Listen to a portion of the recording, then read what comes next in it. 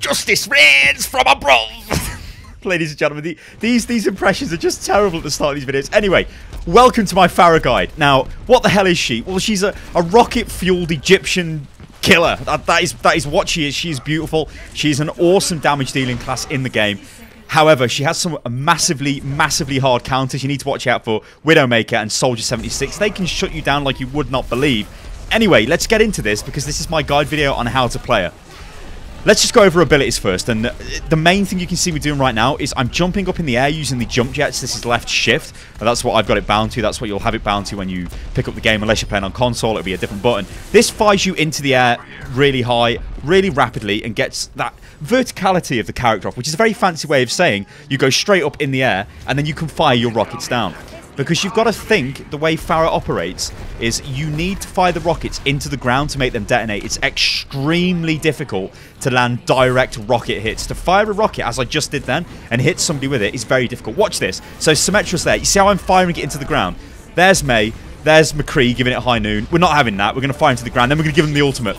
And Justice rains from above. Absolutely beautiful. That's barrage. Now, what that does is that fires a shed load of rockets out. I think it fires 30 rockets, and they do around 40 to 60 damage per hit. So it's a lot of damage. When you are casting the ultimate, though, you are very vulnerable. You cannot move anywhere, but obviously you can move around your looking position because that's where you'll fire. But you can't move the character. You'll be stationary. And most likely you'll get killed if you do it in a dodgy position. So, going back to her movement options, you've got the left shift, which fires you up in the air, which is jump jets, but then you've got hover jets, which is space, and that's McCready rinsed us. So let me just talk a little bit about movement. I'm going to use the concussion blast here. Watch this. Spin, concussion blast, knocks me forward in conjunction with left shift to fire me up in the air, and then I was feathering the hover jets, which is spacebar. So when you're using spacebar, you'll notice in the middle of the screen there's a fuel meter. You can see it going down. That's because I'm using spacebar to keep myself in the air after I've used the jump jets. And what you want to do with Pharah is you want to be in the air as much as possible like this, firing your rockets down into the ground. You don't want to be out in the open, walking around on the ground, because that's not where your main strength is. Your main strength is being up in the air and raining rockets down. These rockets, they do 120 damage per hit. They are insane. That there, what I just fired at him, was concussion blast. Now, that knocks targets away, and what I tried to do is knock him over the edge, but I think he reflected that, actually, so it didn't affect him. Now, this is pretty good, right? Watch him. He's doing reflect. This is Genji. Notice where I'm firing the rockets. I'm firing them into the ground because Genji is going to deflect projectiles back at you, and it's a very good tip for dealing with Genji anyway, is if you've got something like McCree's flashbang, chuck it into the ground. Don't throw it at him. Same with Pharah's rockets. Fire them into the ground, not at him, because he can reflect them back. Widowmaker almost killed me there. Now, this is extremely good player for me because she tries to kill me. She doesn't quite get me. That is a peach of a shot. That is extremely difficult to hit. The only reason I hit that is because I gambled on the fact she was going to go for the health because she was solo anyway, and she did, and I managed to get the hit. So you can see what I'm doing, using the verticality. I'm jumping up into the air. I'm raining rockets down onto people. I'm trying to guess where they're going to, predict where they're going. Again, this is another duel here with a enemy Pharah. I'm predicting where she's going to go. Look at that. A hit, and she's gone. It is hard to do this, but once you get the hang of it, Pharah is very powerful. You do need to be aware, though, of your counters, because, as I say, Widowmaker is a hard counter. Widowmaker should have killed me earlier on, but she didn't. I reacted, and I dealt with it. Soldier 76 can also counter you very, very easily as well, which you will see at the end of this little section. So let's just talk about Concussion Blast, because I use Concussion Blast quite a lot to knock people away, to disrupt the enemy, but also you can use this to get yourself around the map, as you see me when we on the point on Ilios, where I went out and fired it into the ground. You can actually use it as you're flying up in the air, so I could use it right now. I could fire myself up into the air and do all kinds of stuff. I highly recommend if you want to learn how to use Pharah properly, because I'm not saying I'm a pro at Pharah. I'm okay. That was an interesting ultimate there, Pharah. I'm okay with Pharah. Pharah's movement, though, there are people on a completely different planet, and they are awesome. The way they use the Concussion Blast to get around the map, it's just superb to watch. So, Seagull is a guy you should check out. Also, one amongst many as well. Check his YouTube channel out. He's very good with Pharah, with the moving around. So, Soldier's just used his ulti.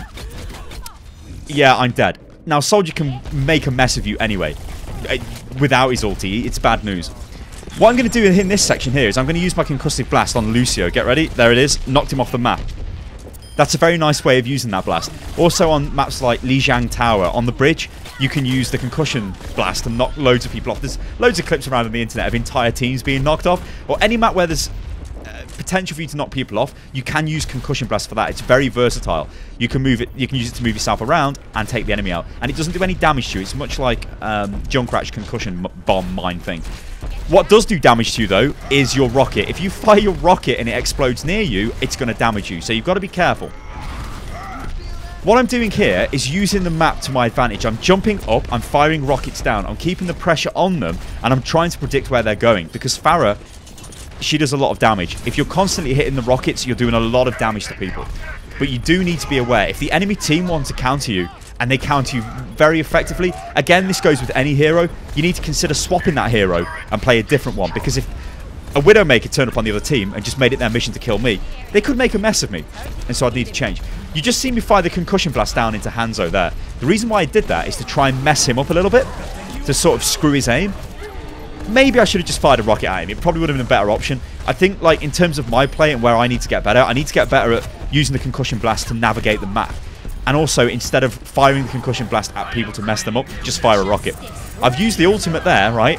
Now, the reason why I've used that is because if you look at us, we're in overtime. I don't want Reinhardt on the point to make it carry on. So I ulted him, which I thought was a good use of it because he's got a lot of health. Took him out. I don't know what Junkrat was doing with his ultimate there. We took him out. We take Tracer out. Then we blow Torbjorn away. Pharah is really good. You've just got to be aware, if they move to counter you, you're going to have to swap your hero. And try and lead your shots in. And try and get into the habit of firing the rockets into the floor. Don't fire them at people as if you're using like a hit scan weapon. This is a projectile and it detonates. And you have to make it detonate. It only detonates when it hits something. So firing it into the ground is a good idea. Ladies and gentlemen, I've been Stylosa. This is Unit Lost. If you like the video, then like the video. Subscribe to the channel for more Overwatch content. Follow me on Twitter, which is @UnitLostGaming. And as ever, if you've got any tips yourself, add them in the comments below. I'll catch you next time, people. Toodaloo.